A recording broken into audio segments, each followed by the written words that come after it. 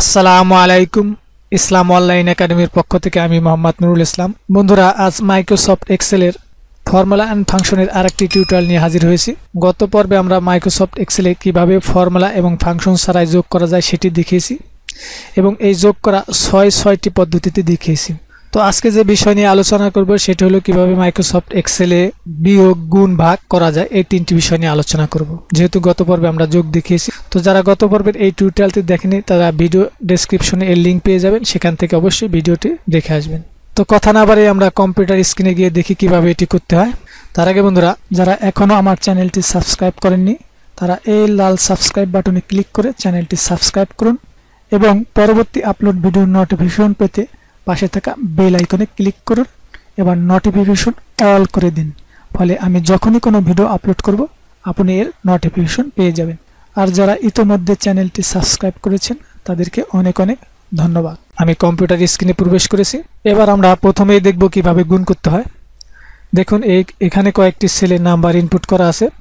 আমরা এই সেল তিনটি সেলের গুণফল আমরা এখানে দেখতে চাই। এজন্য আমি বিস্তারিতভাবে দেখাবো না, যেহেতু প্রথম টিউটোরিয়ালে আমি বিস্তারিত দেখিয়েছি।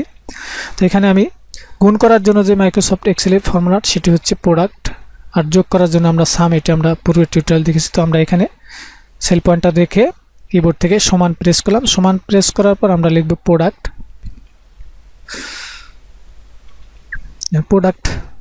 প্রোডাক্ট লেখার পর আমাদের ফার্স্ট সেল অ্যাড্রেস এখান থেকে আমি এই পর্যন্ত সিলেক্ট করলাম, অর্থাৎ first sell address is to last sell address.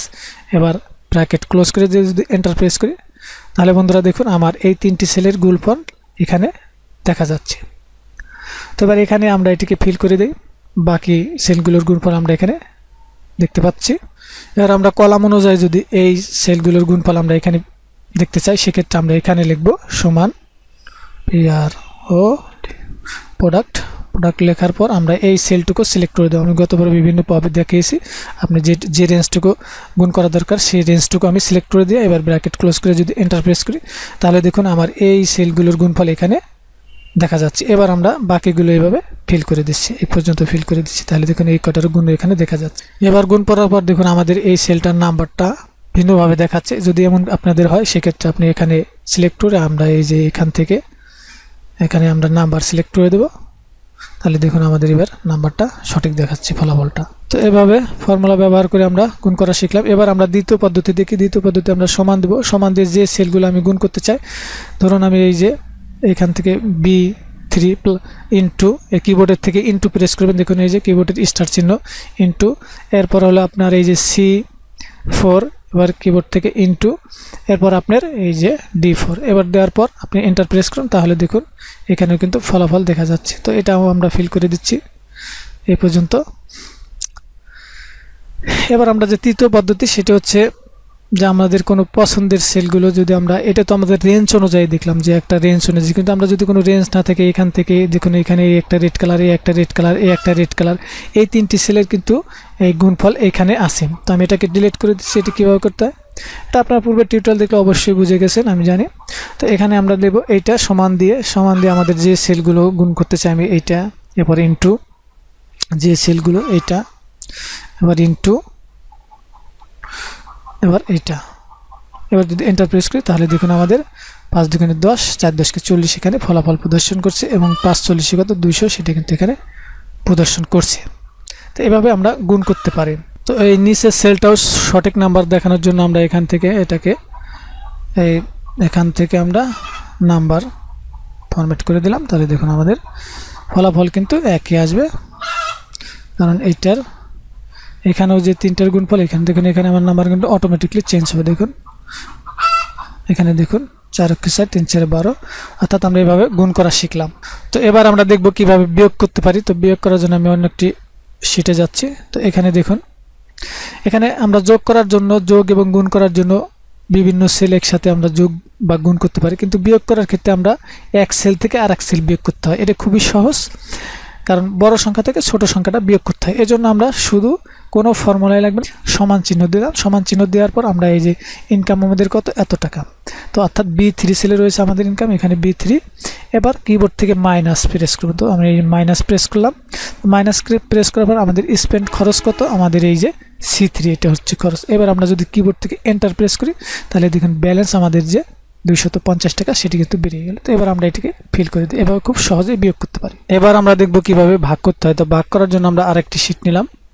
তো এখানে আমি কিছু নাম্বার লেখা আছে, দেখুন এখান থেকে আমি এই পূর্বের রেজাল্টটি আমি ডিলিট করছি, পূর্বের রেজাল্টটি ডিলিট করে দিলাম। তো ভাগ করার জন্য একটি সেল থেকে আরেকটি সেল ভাগ করতে হয়। তো আমরা এই নাম্বার থেকে এই নাম্বারটা আমরা ভাগ করব, অর্থাৎ 200 কে আমরা 25 দিয়ে ভাগ করব।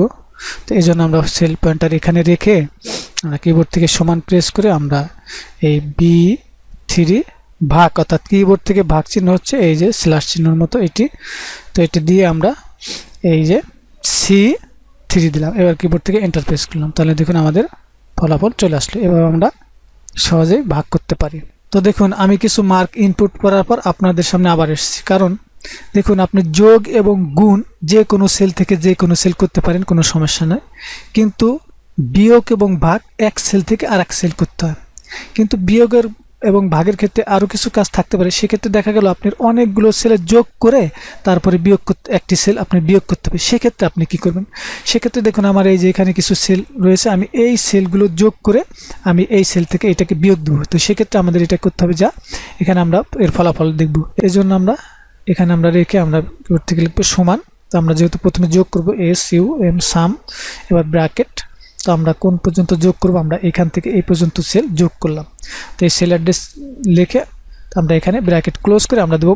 এরপর যেহেতু আমরা বিয়োগ করবো এই জন্য আমরা এখানে মাইনাস দিয়ে আমরা এই সেলটা বিয়োগ করবো। এবার যদি আমরা কিবোর্ড থেকে এন্টার প্রেস করি তাহলে দেখুন আমাদের এই সেল চারটা যোগ করে কিন্তু এই সেলের সাথে বিয়োগ হয়ে গেছে। তো আপনারা দেখে নেবেন এটা। এভাবে আমরা বাকিগুলো ফিল করে দিলাম। দেখুন এবার ভাগ করার ক্ষেত্রে আমাদের এমন হতে পারে যে এই সেলগুলো যোগ করে আমরা এই সেলের সাথে ভাগ দেবো, সেক্ষেত্রেও একই পদ্ধতি। তো সমান দিয়ে আমরা লিখলাম SUM সাম, এবার ব্র্যাকেট স্টার্ট। এবার আমরা এখান থেকেও আমরা কি করব, এই যে সেলগুলোকে যোগ করলাম, যোগ করার পর আমরা ব্র্যাকেট ক্লোজ। এবার আমরা ভাগ চিহ্ন দিয়ে আমরা কোন সেলটা ভাগ দেবো, এই সেলটার সাথে ভাগ দেবো। এবার আমরা যদি কিবোর্ড থেকে এন্টার প্রেস করি তাহলে দেখুন আমাদের এইখানে কিন্তু ভাগ হয়ে গেল। তো ভাগ এবং বিয়োগের ক্ষেত্রে এমনটি হতে পারে। তাহলে দেখুন এখানে দশমিক সংখ্যা অনেকগুলো রয়েছে, আপনি যদি এখানে দশমিক সংখ্যা রাখতে চান রাখতে পারেন, না চাইলে দেখুন হোম ট্যাবের এই যে নাম্বার সেকশনের এখানে এই যে জেনারেল রয়েছে, এখান থেকে আপনি এই যে নাম্বার সিলেক্ট করে দিলেন, তাহলে দেখুন আমাদের দশমিক প্লেস দুটি আছে। এটা আপনি কমাতে বাড়াতে পারেন, এটা আমরা পর্যায়ক্রমে ধীরে ধীরে শিখতে থাকবো ইনশাআল্লাহ। তো বন্ধুরা আজকের মতো এখানেই, পরবর্তী টিউটোরিয়ালে কথা হবে অন্য কোনো বিষয় নিয়ে। এতক্ষণ সাথে থাকার জন্য ধন্যবাদ। আল্লাহ হাফেজ।